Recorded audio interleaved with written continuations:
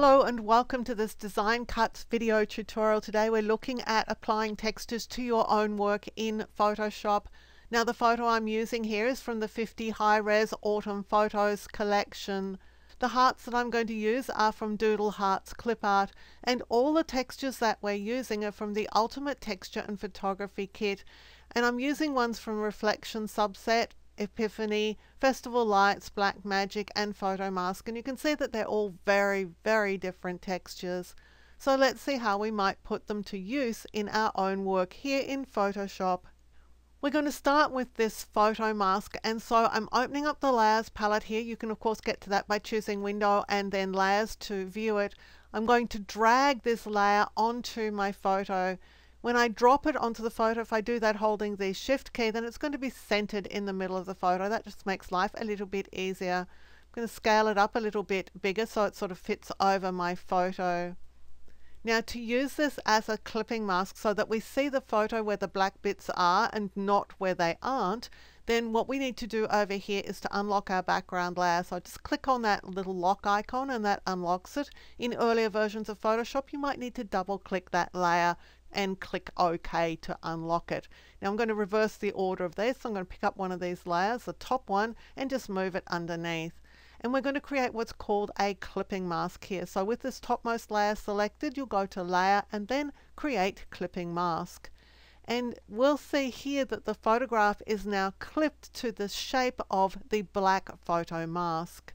Now, of course, what we've got behind this is just transparency. And if you want to see what it would look like with a colored or a plain white background, let's just add a new layer to the document and let's move it underneath everything. And I'm going to fill it with the background color. So I'll press Control Backspace. That would be Command Delete on the Mac. And of course, you could sample other colors from the image and use that as the background as well. Photo masks are typically best used for photos. So let me just get rid of those bits and pieces and let's go back and try another one of our textures.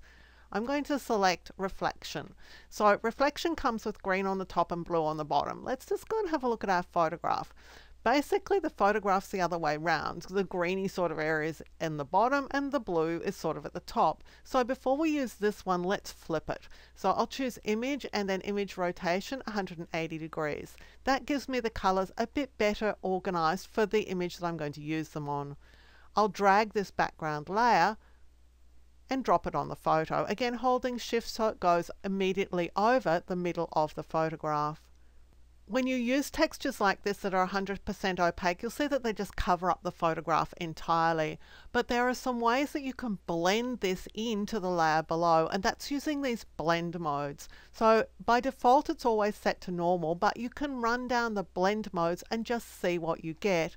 So this is dissolve and darken, and in this case I'm working on a PC, so once I've selected one blend mode, I can just use the down arrow key to scroll through the blend modes. It doesn't work like that on a Mac. On a Mac, what you'll need to do is make sure that you don't have a brush tool selected. So something like the rectangular marquee tool is a really good tool to use for this. And then you'll go and set your first blend mode. So just go to one of the blend modes. And from there on, you can use Shift and plus and Shift and minus to scroll through the blend modes. So a little bit different on the Mac to on the PC. But basically, what you want to do is scroll around these blend modes until you find something that you like. Now, there are a couple of shortcuts that you can use because there are a few blend modes that typically work really well. Multiply is a blend mode that will darken things, and it's sort of like the go-to darkening blend mode. And likewise, Screen is the sort of go-to lightening blend mode. And with Overlay, everything's a bit contrasty, so the texture is being blended into the image using the lights and darks in different ways. But that doesn't mean that these are the only blend modes you can use. Sometimes soft light will absolutely rock it, and sometimes it doesn't. So just run through the blend modes and see if you can find something that you like. Today, it's soft light for me, so I quite like that. And now we're seeing the texture in the sky, and it's bringing a bit of color as well. So I'm going to turn it off and on, and you can see how the texture is affecting the image. Now, if it's too much texture, you can go to the texture layer and just reduce the opacity. In some cases, you may get a difference in the effect if you reduce the fill. Some blend modes work differently on different fills to what they work with on different opacities. And other blend modes, fill and opacity are pretty much the same. So just be warned about that. So much for that texture. Let's turn that off and let's go and find another one. This time let's go and see Epiphany, because this texture is really interesting. You may not see this as having a lot of potential, but it does. So let's just drag it up and drop it onto our photograph. This is a very dark texture, so let's see what it offers in the way of effects on our photograph. And possibly screen is going to give us something. Screen gives us quite a lot here. And so too may soft light. Again, soft light's really rocking it here with this particular texture. But it's worth looking at some others. For example, vivid light and linear light. If you sort of like what you're seeing, but it's way too intense, then always just reduce the opacity and see if that gives you a better result. Now, a trick with this opacity slider is to wind it back to 0 so that you're totally removing the effect and then just take it up gradually. Now, I'm using what are called scrubby sliders here, so I'm just hovering over the word opacity and just dragging. So I can drag it up to increase the amount, and sometimes you'll find that you get a less ham-fisted approach if you start at 0 and work up than if you try to remove the effect. But that's a nice little texture there to add some sort of scratch and a little bit of contrast to this photo. Festival lights are this sort of bouquet look, and they look really good on photos, but they also work really well on art. So let's go and drag this onto our hearts.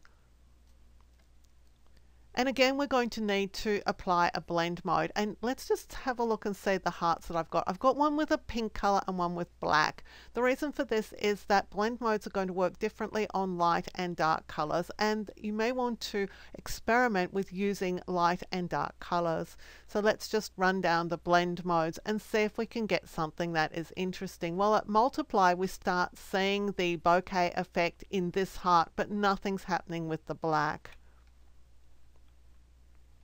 But something really interesting happens at the lighten point, and you can see here that the black has actually picked up all the color here. So that's something to be aware of, is that black shapes may pick up some of the actual image texture there. This is linear dodge. Again, the black is really picking it up. Now, as we work through these blend modes, you'll see that some of the blend modes don't interact with the white background that I have at all, and some of them do. So just be aware of that too, is that some of the blend modes will isolate these shapes from the background, and others will actually bring the lights in as the background and just alter the shapes themselves. So let's take this same texture and see how it interacts with our photograph. Again, it's bringing a lot of color into the mix, and probably your sweet spot with a texture like this on a photograph is going to be in the lightning area. So something like screen is really interesting. Now, I like the effect as it is applied to the sky, but I'm thinking it's a little bit much in the foreground. So when you have a texture like this and you're applying it, for example, in screen blend mode, let's see how we might limit it to only the sky and not the foreground. Well, I'm going to click on the texture layer and click to add a layer mask. So that's this icon here, add layer mask. And then I'm going to go and get a gradient. So I'm coming all the way over here to the toolbar, and I'm going to click on the gradient tool. And in the gradient tool, the third one in is a black to white gradient. It's always there, or it should always be there, your black to white gradient. So I'm just going to click on that to select it. I'm going to come back to my mask here, and I'm going to apply it to my mask. So I'm making sure that I have my mask targeted. I'm going to drag up. And if I get it wrong and the gradient goes in the wrong way, all I need to do is to go and put it in the other way, but I had it right in the first place. Now, if you hold the Shift key as you drag in your gradient, it's going to be a straight line. And so with this effect, the gradient on the texture, I'm able to subtly blend in the textures. So it sort of starts to appear here, but not at the very bottom of the image. And if I want it to go further, I'll just start higher up in the image. And then it's limited pretty much to the mountains and the sky. Continuing on, let's turn this texture off and let's go and have a look at our black magic texture. This is just a black and white texture. So again, let's try it out on our photograph.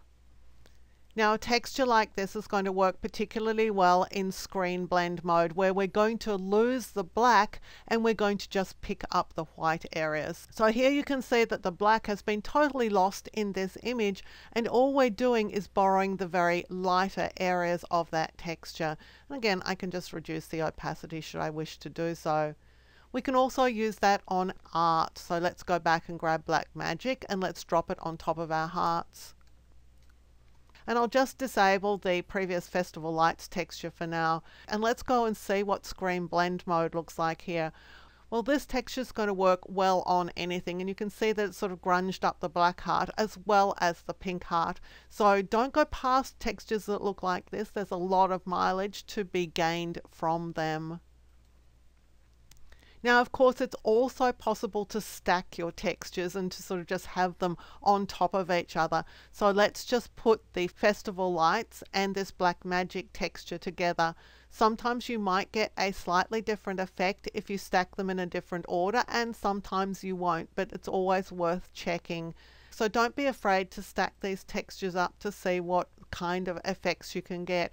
Textures like these are really good for adding visual interest to your photos, and of course that means that they're great for using for social media purposes as well as for simply texturing your own art. I hope that you've enjoyed learning these Photoshop texture techniques. Let us know what you think in the comments below and give us a thumbs up if you enjoyed this tutorial. Until next time, I'm Helen Bradley for Design Cuts.